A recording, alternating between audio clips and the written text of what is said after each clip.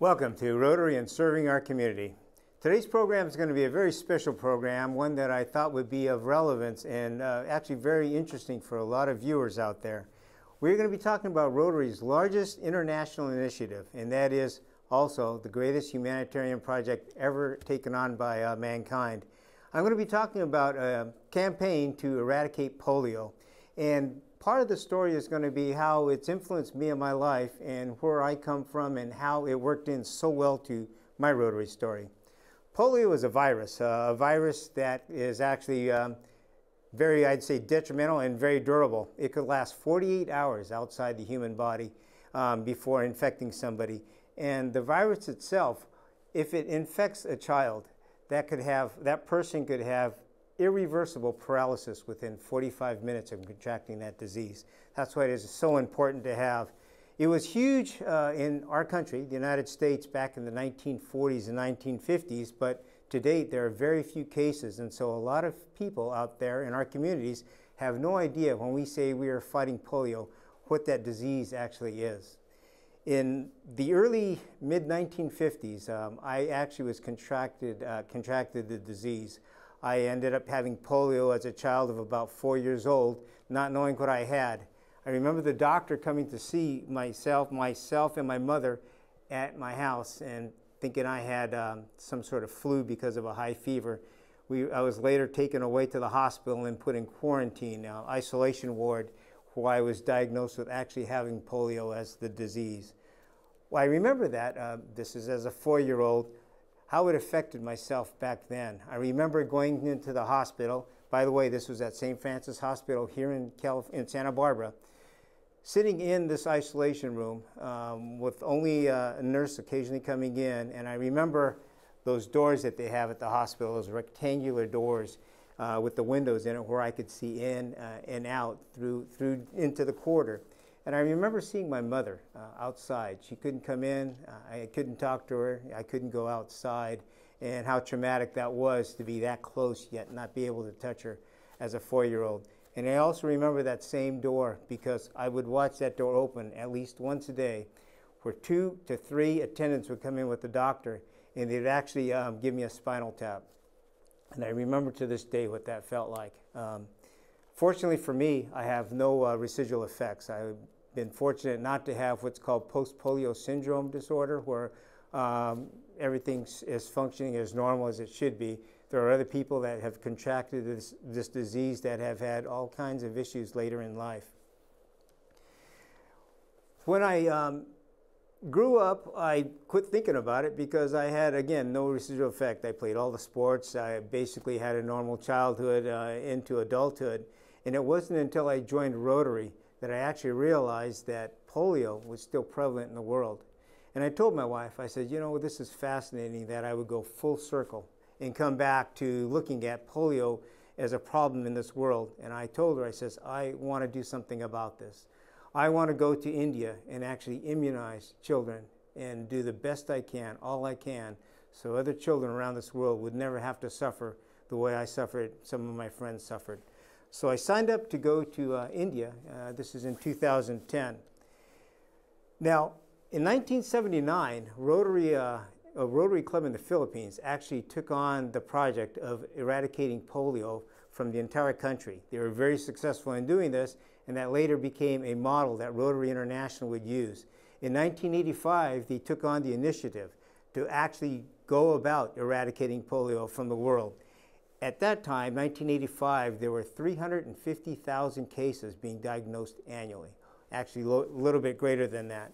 And this is one of the reasons why Rotary and polio worked so well together, because we had the model, we had the manpower, we had the ability and the technology to make a difference, and that's why we took it on. The picture that you'll see next to me is a team that we took. This is the 2010 team that went to India. There's 25 of us there, and the gentleman to the extreme right of the picture, his name is Anil Garg, and Anil Garg has been doing this since 2000. He worked with the governor then, Otto Estelle, and has gone every year since then. He has been on 16, we call them NIDs, or National Immunization Days. With this team, we were broken down into 5, and the 5-man teams would then go into the different cities to take a look at and eradicate polio in those specific cities. My assignment, I was one of the team leaders of the 5, was to go to a city named Rampur. Well, I did some research before I went, and taking a look at it, I said, well, Rampur sounds interesting. I Googled it and found out the report back said, Rampur is a very interesting city. If you go there, don't drink the water, don't eat the food, and plan on not staying there because there's not a lot of accommodations. So I'm thinking to myself, well, this is going to be the true frontier. This is India, state of Uttar Pradesh, which is one of the more frontier type of states. Well, when I got to India, we got together as a team, and they asked me, who's going to Rampur? So I raised my hand, said, I'm taking the team to Rampur. I'm the team leader. And the gentleman says, well, we're changing your assignment. You're no longer going to Rampur. You're going to a city called Moradabad. And I'm thinking to myself, this is one great opportunity because I was definitely not looking forward to going to Rampur, not knowing what Moradabad was. Well, a gentleman next to me goes, you have the assignment to go to Moradabad. And I says, that is great. I'm looking forward to it. And he goes, well, before you get too excited, I need to tell you, I was here 2 years ago. And at that time, 2 years ago, we went into the slums of Moradabad to immunize the children there. And we were actually chased out by the people in that community by having them throwing down honey buckets on us from the 2nd and 3rd floor. All I could think of, and by the way, I'm wearing what's called the NID jacket. It's the one that identifies us, thinking, well, I sure hope these are waterproof, and I hope the hood comes off because I'm going to need that if I'm going into the same community. That was, I would say, the original opening part of my India trip. The picture that you see now is a picture of the past international president. This is Kalyan Banerjee of India, and a gentleman next to him is Dr. Muhammad Arif Khan, who works with not only the polio efforts, but also with the National Health Organization of India. They're walking through one of the communities here. I wanted to show you this because this is what we were faced with. This is what India looks like, the areas that we are actually going into. This is the city of Moradabad specific. You can see it's very hectic. There are 4.3 million people living in Moradabad, which is about the size geographically of Santa Barbara. Very, very large area as far as population is concerned. I heard stories from one of the people that lived there that were our guides. He said that the city is so overpopulated and the rent is so high that families would actually be in a 2-3 story building. They would live there and pay rent for 8-hour shifts. In other words, 3 families would actually live in these homes paying 8-hour shifts, and then they would have to go back out onto the streets. So you can imagine the life of what it's like in this city. I've been to a lot of slums, a lot of areas, underdeveloped areas within the world. The one thing that fascinated me about this area of city of Moradabad and in these neighborhood areas was that there's so many people. Slums look the same all over the world, but I've never seen so many people living in a slum. That's what really caught my attention. You can see there's a yellow banner that crosses that road. That banner actually identifies us coming, the polio immunization team coming. That banner was paid for by UNICEF, and that is part of the announcement, part of the PR program that precedes us as we come in later on to do what we call the NID, the polio immunizations. Another picture, I happen to have my camera on my shoulder. I snapped this one. Around every corner, you have no idea what to expect. The roads are tiny. I can't believe more than 1 or 2 cars could pass those, even though they do. And then you run into this. An oxen and a gentleman there running through the streets. This was not a slow trot. This was a run. And so we definitely had to jump out of the way for that. But this is India. India is has a lot of life to it. And we really enjoyed that part of it. What we found fascinating was the fact that they were, again, just over-impacted by people.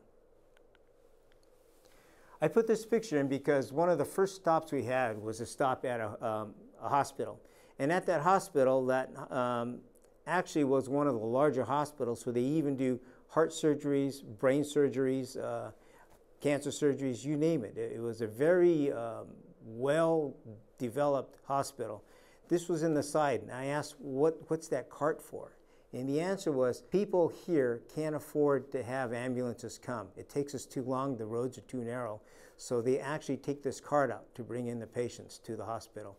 I took a picture of that because there are about 2 or 3 of those that I actually did see coming in and out of those hospitals. So that's what you get. You get the mixture of high technology, very developed technology, to something here that goes back to an older civilization, an older world. This is one of the areas that we went into in the city of Moradabad, and you'll notice I took this picture because it fascinated me. You have a bridge in the background that's coming forward, and that bridge actually brings in what the plan was is to have it developed within the next 4 to 5 years back then for the World Cup games that were going to be happening in India itself. And so that's the development coming forward. Kind of an eerie picture. And then in the foreground, you see the people and also the water that's coming out. Now, the water actually is open sewage. Those are draining through the community.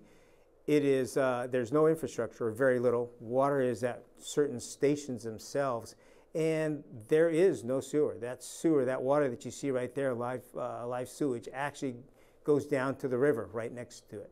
And so this is what we are faced with. Now people go, why wouldn't you fix that? Why wouldn't this be a priority instead of actually trying to immunize children for polio? Well, we're looking at a 25-year process or more to get that infrastructure put in place.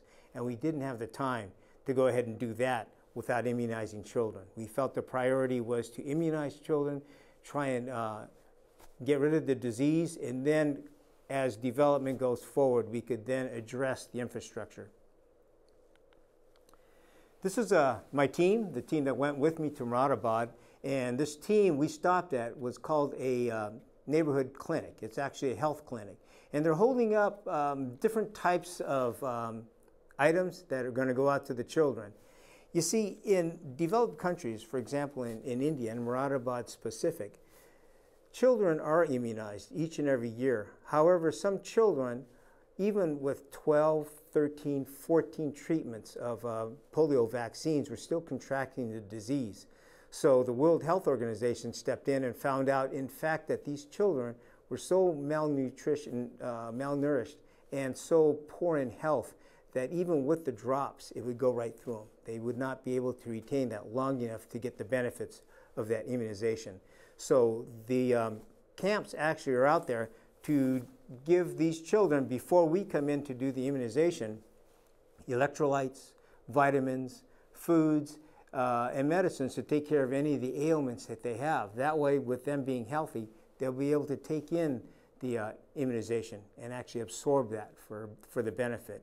And this was one of the huge things that's happened within the last 2 or 3 years before we went there.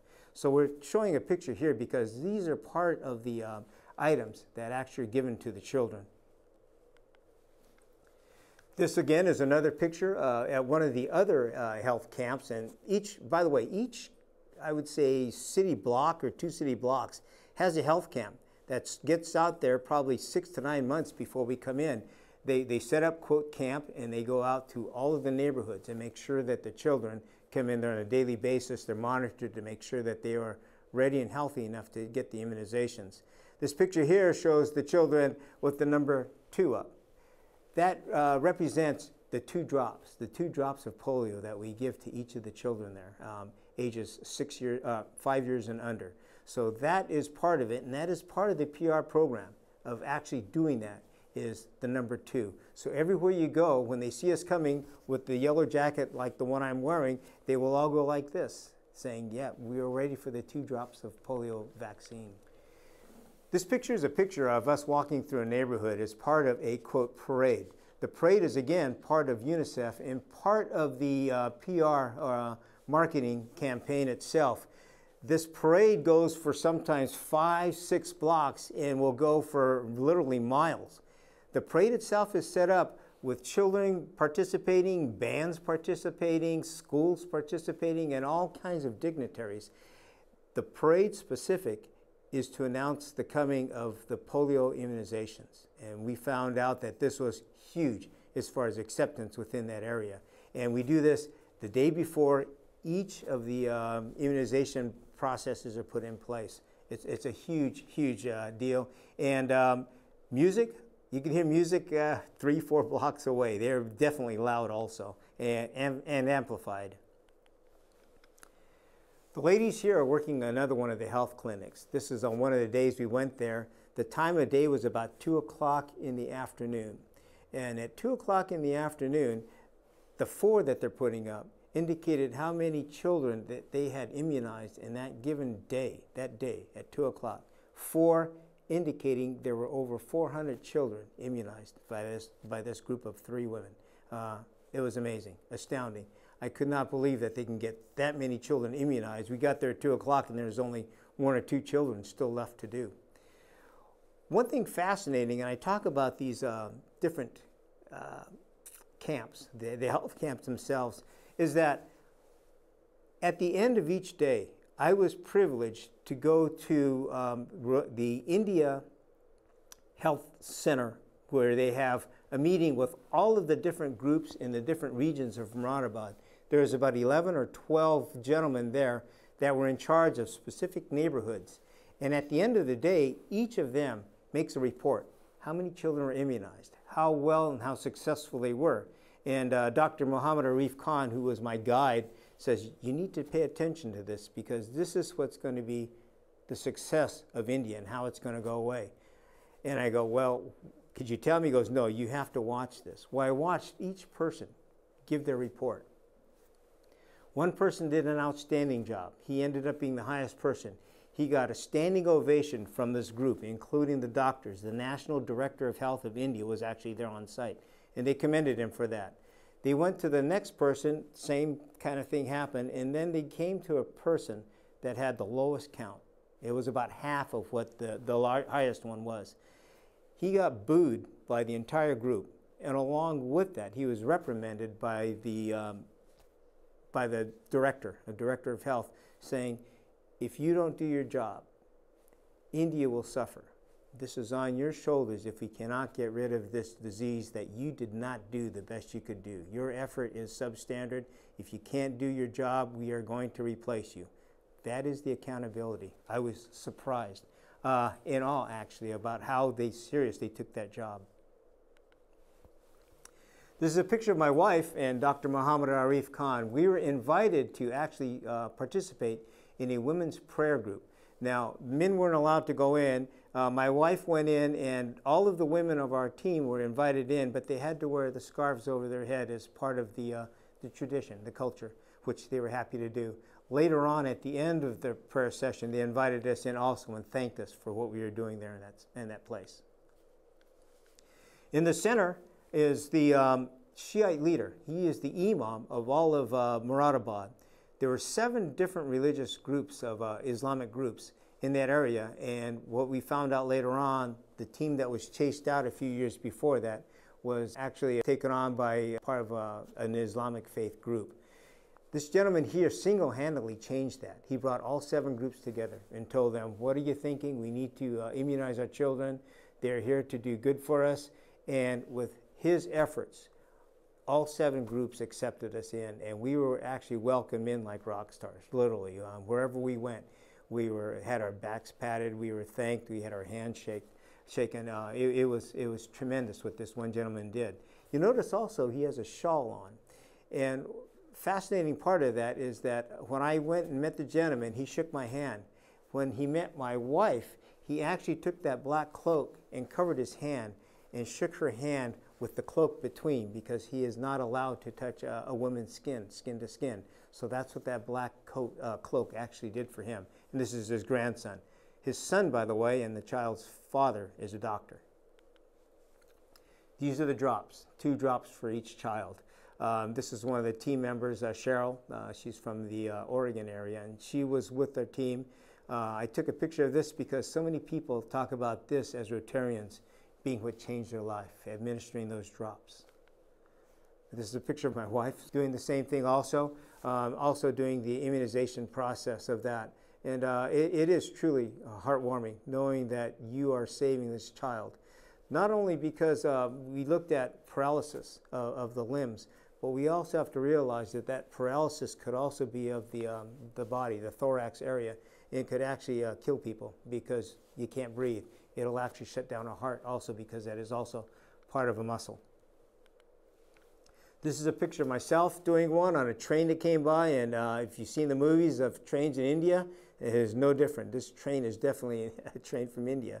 I'm immunizing a child from the window because I could not get into that train. I couldn't literally not walk through. It was bumper to bumper people. So I did it through there. Now what's fascinating is that I actually only immunized 2 children on that entire trip. Our job, our mission as Rotarians from the United States is actually to be a PR tool. We have to thank those people, and that is our job, to thank those people in India for all they did.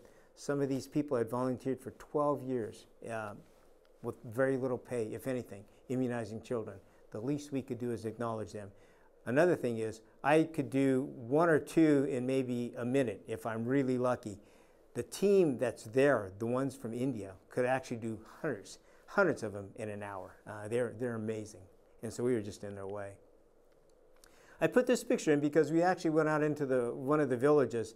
This boy here is coming in out of the fields, and those are, I will call them cow pies. They're actually from buffaloes, and they use those for fuel for eating, for cooking their food, and also they put them on their house as part of insulation.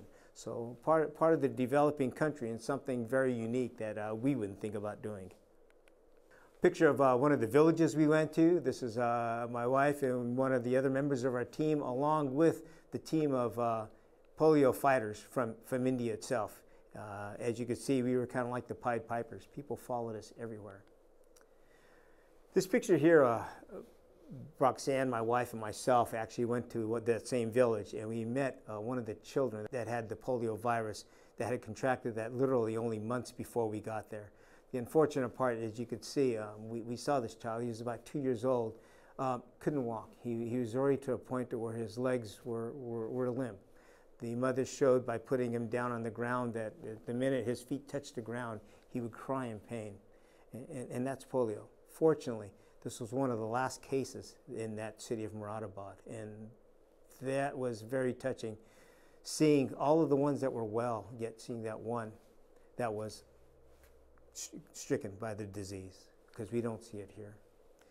These other pictures are different people. This is a 19-year-old son of the chief of that village, and nobody knew that this chief even had a son that had polio because he had kept him hidden for so long. In India, some of the cultures outside consider this taboo. You will no longer be a community leader if you have a child that's been stricken by polio because it was, quote, a curse. And so he hid his child for 19 years.